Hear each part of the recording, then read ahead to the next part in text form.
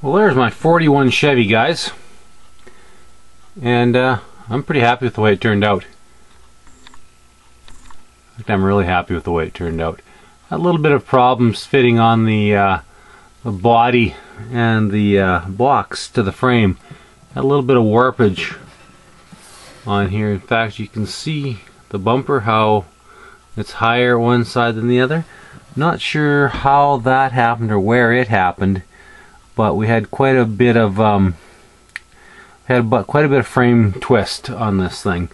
So I didn't think that that was such a bad thing to have a bit of a wonky bumper on an old former custom truck. So I just left that.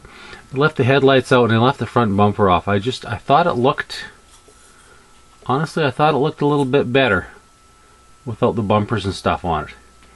And I didn't beat the window up too much. I just added a little bit of MIG pigments on it. I didn't want to beat it up much more and get it too terribly dirty. But I don't know, I really like those custom wheels, so I threw the custom wheels on. And all in all, I'm pretty darn happy with it.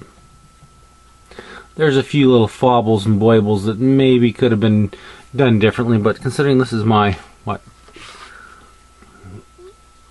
third car ever, still getting used to the way Revell kits are and how, you know, the little fit issues on it. But overall, you know what, I'm pretty darn happy with it. I think it's a pretty nice looking kit. It turned out really well.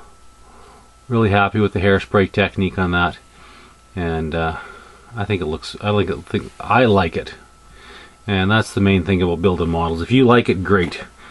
If everybody else doesn't, well, you know what, just as long as you're happy with the finished product, that's the main thing. Alright guys, I'm going to finish this up with the slideshow. I really appreciate all the subscriptions and everyone watching, the positive comments. It's great. Thanks very much, guys. Take care. Later.